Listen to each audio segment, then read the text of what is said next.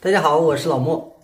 有朋友留言说自己炸油条总是不蓬松，外皮不脆，里面也不空心儿。这个视频呢，就跟大家分享一个无烦商家两用的油条做法，非常简单，看完就会。详细比例还是放在结尾。咱们面盆中先加入水，再加入盐、酵母，再放入小苏打，再加上玉米油，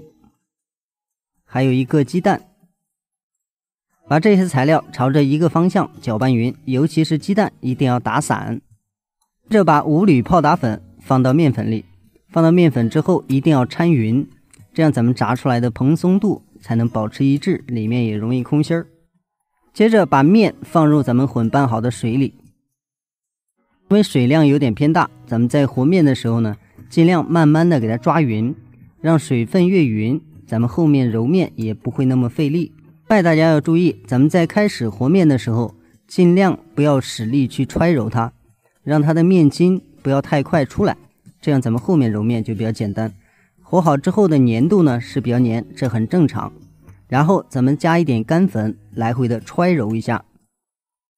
揣成咱们画面中这样，直接包上保鲜膜，醒面15分钟。这里大家需要注意，千万要包裹严，不能让它风干。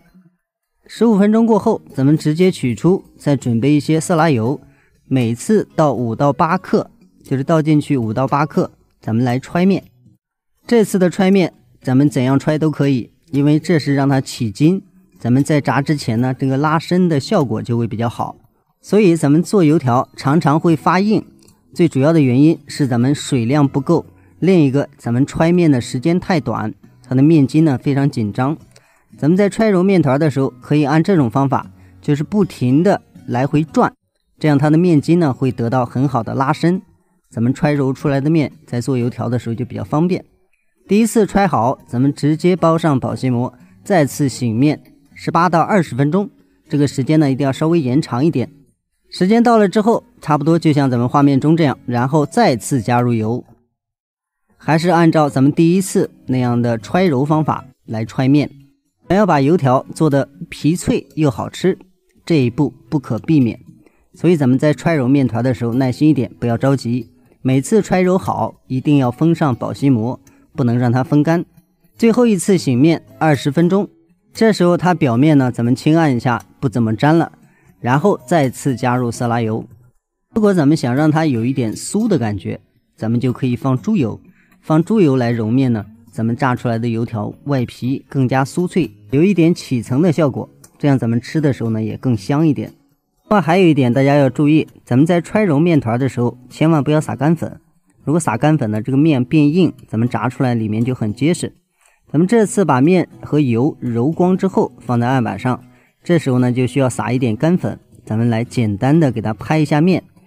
大家要记住，咱们就不需要揉了，直接就像这样给它压扁就可以。本身它面筋就已经紧张了，这时候呢咱们直接就用刀切开就可以。切开之后，这个面呢咱们简单的拉伸一下，让它变得更细一点，咱们后面切条就比较匀。接着咱们用保鲜膜包起来，咱们油条面的部分就算全部制作完毕。大家要记住的是，咱们这个面一定要偏软，在揣揉的时候一定要揣到位，不能让它不匀，不匀的话咱们做出来的油条口感就会比较差，酥脆度也差。这2块面咱们醒发的时间是4到6个小时就可以。比如说咱们早上和的面，到下午呢就可以来制作了。咱们在制作之前千万不要压面，也不要揉面，如果是那样的话，咱们在炸的时候它根本发不了，就是影响它整个的发酵过程。案板上撒上一些色拉油，这个油量呢不需要很大，均匀的抹开，然后把油条面直接放在上面，轻轻的给它拉伸，不要拉得太猛，然后用手呢轻轻的按，也不要用擀面杖去擀，咱们直接就可以来切条了。这个条的宽度大概在2公分就可以了，千万不要切得太宽。然后下面的操作就比较简单，2个摞在一起，然后用刀背轻轻的在上面点一下，这样咱们炸的时候呢就不容易分开。然后咱们接着就可以来起油了。锅里面的油呢尽量多加，不要太少，不然翻面不好翻。然后这个油温呢检测的时候大家可以看一下，咱们放下去之后它能快速浮起，像这样冒很多泡，这个油温就合适。直接下入生坯，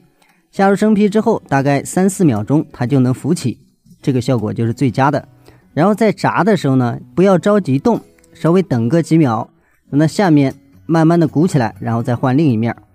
这样咱们炸出来的油条外皮的定型效果就比较好，而且这个脆度呢也能出来。如果说咱们老是翻特别快，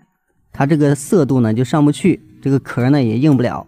所以在炸油条的时候切记不要翻得太快，稍微让它停个几秒再翻也不要紧。大家可以看到咱们这个油条呢整体的效果还是非常好的，蓬松度也可以，然后炸成咱们画面中这样颜色金黄，筷子翻的时候它能发出声响，这个皮呢就算是脆了。这时候咱们就可以出锅了，千万不要炸得太老，炸得太老呢它容易发黑。最佳的效果就像咱们画面中这样呈金黄色，直接捞出控油。大家看咱们做好的油条呢，整根效果非常的蓬松，表面一层摸着硬硬的，其实就是那个脆度。咱们掰开给大家看一下这个效果，相信大家可以直观的看到咱们这个蜂窝呢非常大，里面呢基本上是空心状态。咱们这个配方做出来的油条最主要的一个特性呢是空心儿，而且外面比较脆，咱们放半天它也不会软下去。咱们在家里做的时候，主要就把面控制好，然后油温控制好就可以。咱们今天的配方是面粉中筋粉500克，泡打粉准备4克，小苏打准备4克，酵母0.8克，盐6克，酵母充当蓬松剂，玉米油准备10克，再准备1个鸡蛋，温水准备310，夏天准备280克即可。咱们的视频就到这里，再次感谢您的支持和观看，咱们下期视频再见。